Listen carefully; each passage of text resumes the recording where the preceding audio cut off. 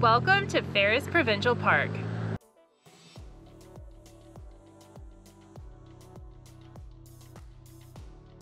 We're staying here for 2 nights and I'm going to give you a tour and review of this provincial park and also show you some things that you can do in the area. Ferris Provincial Park is located in Campbellford, Ontario, about 3 hours northeast of Toronto and an hour and a half northwest of Kingston. It is situated on the banks of the Trent River on the Trent-Severn Waterway between locks 10 and 13. There are a total of 163 sites in 2 campgrounds, Bedrock and Valley View. Bedrock Campground has 20 electric and 88 non-electric sites, and Valley View has 20 electric and 35 non-electric sites. We found the drive to the park to be very scenic, and it was only about an hour and a half away for us. There are a few spots in front of the park office and store to park your trailers and vehicles while you checked in. Prices for sites and day use were posted clearly on the sign outside, and inside there were some souvenirs, clothing, and camping essentials there for purchase. You could also pay for ice and firewood here as well.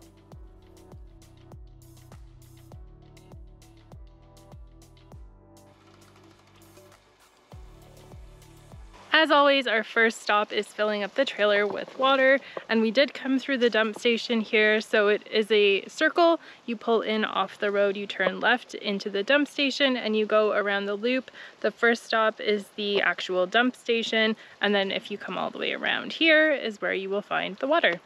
There's no threads on the filling station here, so you can't use a water filter. And to do a quick pressure check, there's a lot of pressure. I'll turn it on when you're ready. I think you're gonna have to hold it. All right.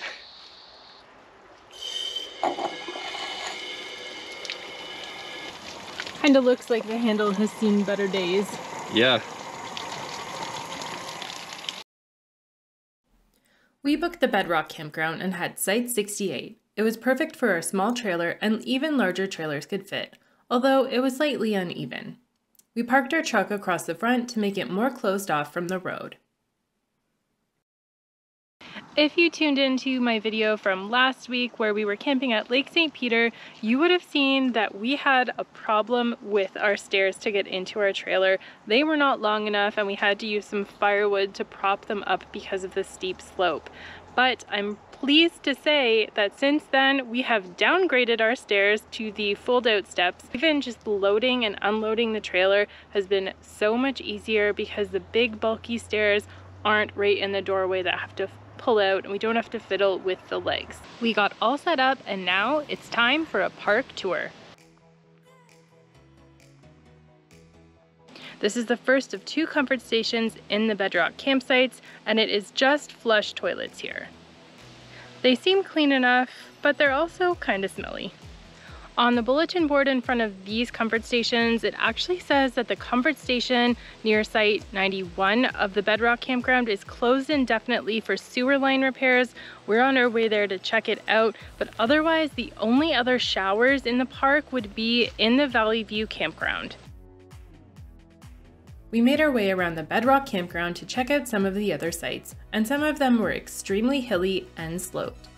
Definitely check out the extra notes about the sites when you're booking if you have a trailer you're bringing with you.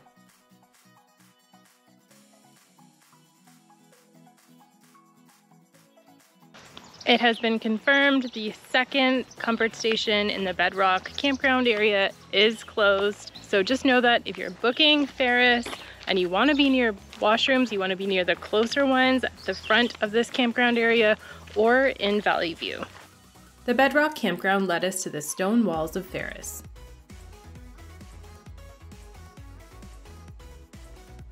One of the special features of Ferris Park is a network of old stone walls that crisscross the landscape. These stone walls were built between 1873 and 1892 by a Scottish caretaker who worked for James Marshall Ferris first. And by the stone wall is where you can also find the playground at this park. If birdwatching is your thing, you can stop by the chimney swift nesting structure to try and get some glimpses of these little birds flying in and out.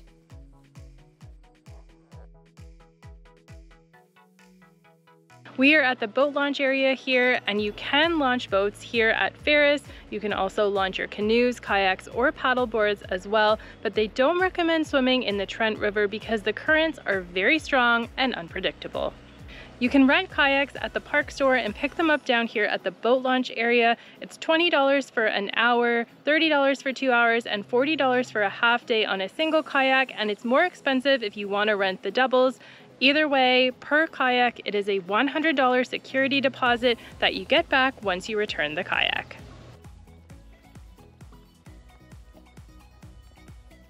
If you come down to the boat launch area, you can actually get on the Meadow Loop Trail, which is a beautiful trail right along the river edge, so it offers beautiful scenery. The trail is also very well groomed, but it is a little bit uneven and rocky in areas. The garbage and recycling area is on the way out of the Bedrock campground and has spots to recycle small propane cylinders as well.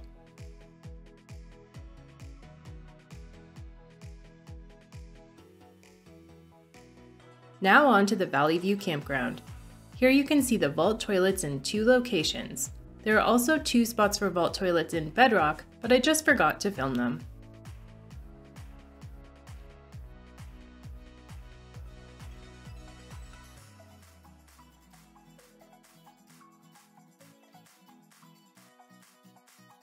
I'm at the comfort station in the Valley View Campground here, and it does have showers. However, there is only 1 shower in the women's washroom, and there are 3 toilet stalls.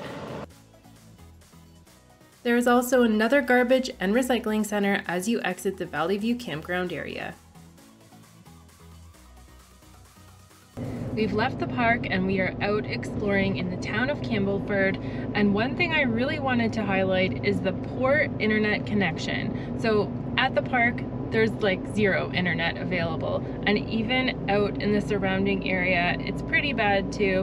We didn't get any internet until we got into Campbellford, and you may say, oh, you don't need internet for when you're camping, but we use it for directions and for maps and things like that. So if you're coming here and relying on internet, don't. While it's not recommended to go swimming at Ferris Provincial Park because of the currents in the water, there are nearby pools that you can go to, and the hours are posted at the park store. Our first stop outside of Ferris Provincial Park is Church Key Brewing Company. It's not too far down the road, and it looks like a picturesque little spot to get some craft beers. So Church Key does offer flights, however they only had 2 beers on tap today, so we got them both to give them a try and can confirm they are both 10 out of 10 delicious. Another interesting thing about this brewery is all of the merch that they have inside. They have glassware, hats, shirts, and they also sell cheese from Empire Cheese and cheese curds.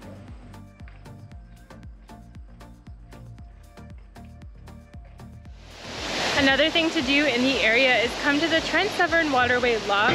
We are at Crow Bay Lock number 14, and it is quite impressive because the height that the locks go down is so far. I'm crossing over the lock right now, and it is very high. It's actually kind of scary that they let you do this because you could easily fall in if you were not following the rules. This is the top end, and there's a big drop down all the way down to the bottom. And this also seems like it's a pretty popular spot for fishing. There are a few people down here just behind me fishing, and even at the top of the lock fishing as well. Our last stop was Belmont Lake Brewery, located about 30 minutes away, but totally worth the drive. They had 3 beers on tap, and it was $3.50 per pint.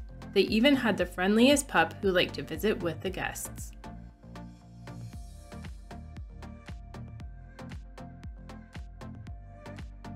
All right, we're here at Belmont Brewery, and it is a very, very secluded place. Hard to find.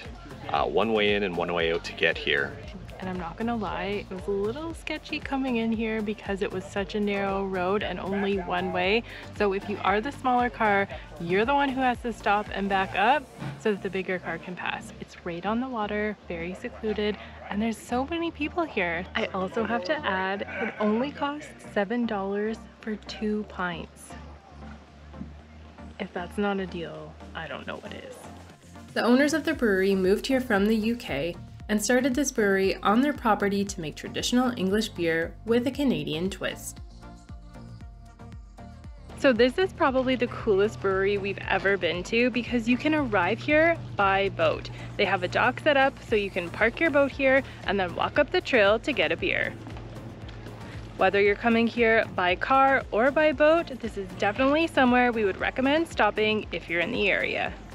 If you're into hiking, Ferris might be the park for you because they have about 11 kilometers of trails to explore, ranging from easy to moderate in difficulty.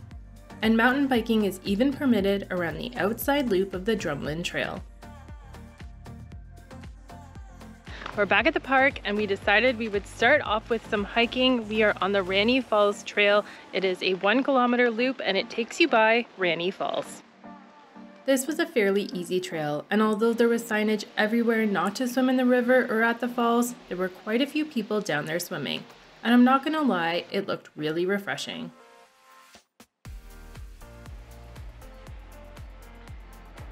We made it to the suspension bridge after getting lost a couple of times, but it's definitely worth it to get the views of the river below.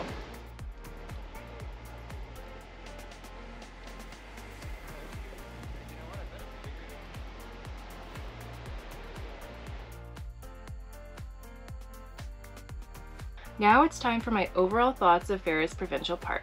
Let's start with the positive aspects. This park has 5 hiking trails with a total of almost 11 kilometers of trails to explore, and they offer great views of the Trent River and the Drumlins, which were formed thousands of years ago by glaciers. I also really like that this park was conveniently located to Campbellford, so you could leave the park and explore the amenities nearby, and there were tons of things to see and do in the area.